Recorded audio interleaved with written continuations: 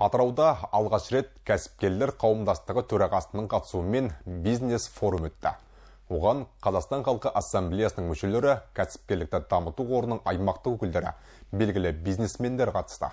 Басқосуда шағын және орта бизнес өкілдерінде кездесетін қиындықтар мен кедергілерді шешу мәселесі талқыланды. Президент тапсырмасына сәйкес мемлекет тарапынан кәсіпкерлерді қолдауға бағытталған бағдарламалар да таныстырылды. Қазақстан халқы ассамблеясының кәсіпкерлер қауымдастығы өкілдері тек Атырауда ғана емес, Алматы, Жамбыл, Түркістан, Маңғыстау облыстарында болып кәсіпкерлермен кездесу өткізді. Мақсат Қазақстандағы кәсіпкерлердің дамуына кедергі келтіріп жатқан проблемалармен танысу. Олар көтерген мәселелер барлық өңір бизнесмендерінде ортақ болса, қажет болған жағдайда заңнамаға өзгеріс енгізу жұмыстарын қарастырамыз дейді ассамблея төрағасы. Бізде Қазақстан халқы ассамблеясының 9 мүшесі депутаттар. Депутат болып Қазақстан мәжілісте, парламентте депутат болып отыр.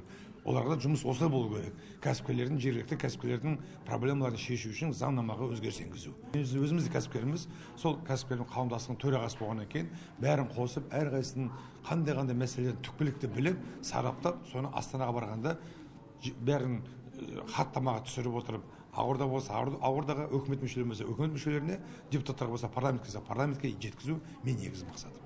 Атыраулық Жахангер Каримов 10 жылдан астам бизнеспен айналысады. Негізгі бағыты қызмет көрсету саласы. Сонымен бірге Қазақстан халқы ассамблеясының мүшесі. Ол бүгінгі өтіп жатқан форум кәсіпкерлердің қиыншылықтары мен барьерлеріне көп көмегін тигізеді дейді. Бұл өтіп жатқан форум өте жақсы, пайдалы болады деп ойлаймын, және нәтижесі болады деп ойлаймын.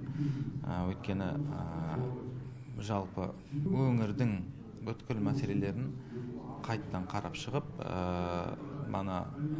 шешілмей жатқан мәселелерді шешілетініне сенемін енді қазір. Кәсіпкерлердің дамуы елдің дамуы. Осы мақсатта ел өркендеуі жолында қызмет атқарып жүрген бизнесмендерге шетелден инвесторлар тарту жұмыстары да жүргізілмек. Әдей Жоламанұлы, Тілек Қабылғұмаров, жаңалық қызметі.